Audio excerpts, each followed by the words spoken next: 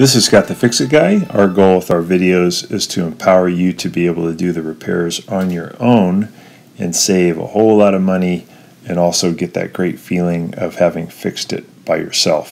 Today we have a GE dishwasher that stops mid-cycle, and this will be true of most dishwashers. All of a sudden they stop. A lot of times it's due to their inability to drain, and many times the reason they can't drain is this air gap thing located over near the kitchen faucet. You can hear what kind of weak sounds are draining. On this unit, when you press the start button for more than 3 seconds, it makes it start to drain. So I'm going to see if this air gap might have a blockage. Pulled off the silver thing. I'm going to push these two little clips away and lift up the top. And the middle part is where you might find a clog. Sometimes you can just lift it out.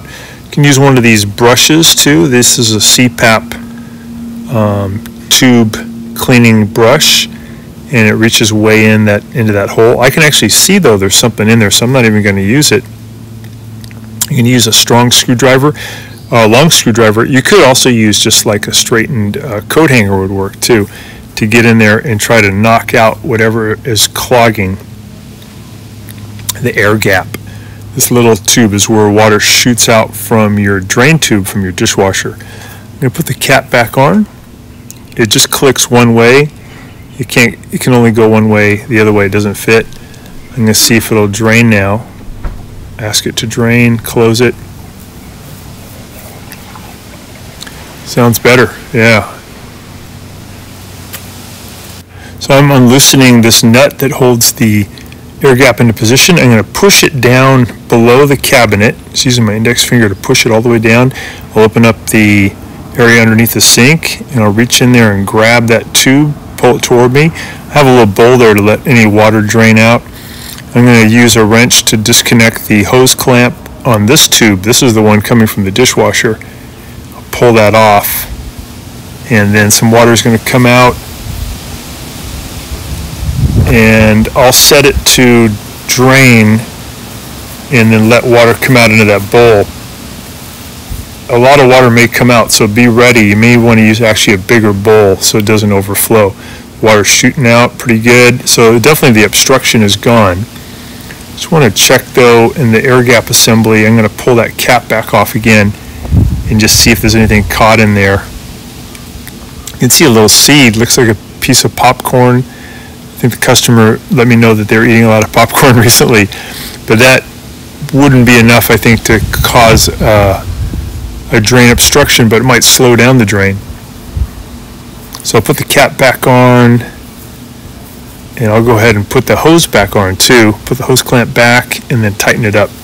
You don't have to take the air gap out from underneath the counter like this. It just makes it easier to get to these hoses. You can do it all from underneath the sink. It's possible. So I get that nice and tight, and then I'm just going to push that air gap back up through the hole. I'll use my index finger to kind of feel it, and then I'll use my other hand to push it up to feed it through that hole.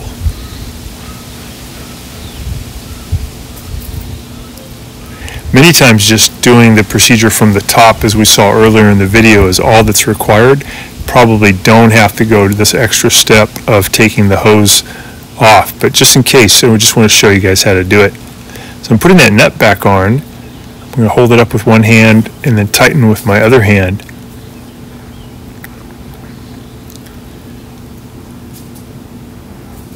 And I'll put the little silver thing back on and make sure the opening points toward the sink. And I'll set it for drain. Just fill it and drain it a few times. Make sure that it's working good. While I'm here, I could do a little. Yeah, it ended up draining it really well.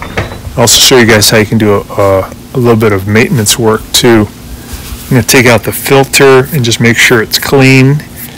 Put it back in now. I got it nice and clean. I'm going to push it down and turn it until it locks. Make sure it does lock and you can't lift it back up.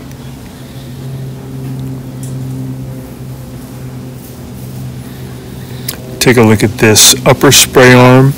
You can grab this nut and turn it just about half an inch in either direction. It should let loose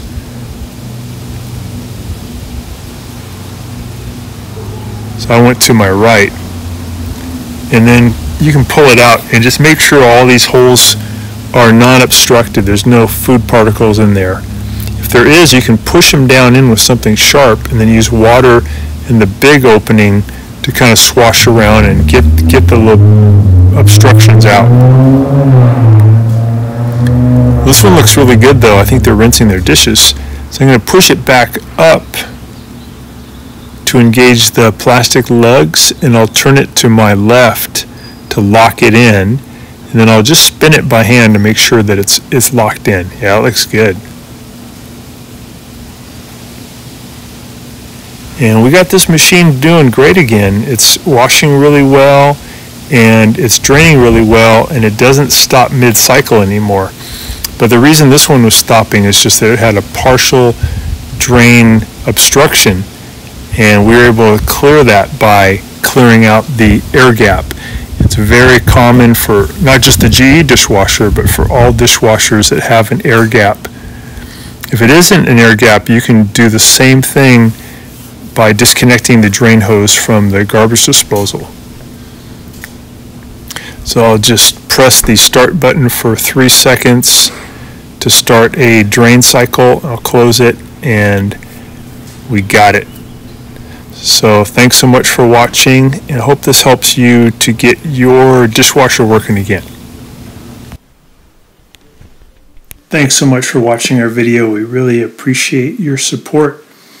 And when you get a chance, please press the subscribe button below so you can be subscribed, and also the notification bell so we can send you more videos about appliance repair.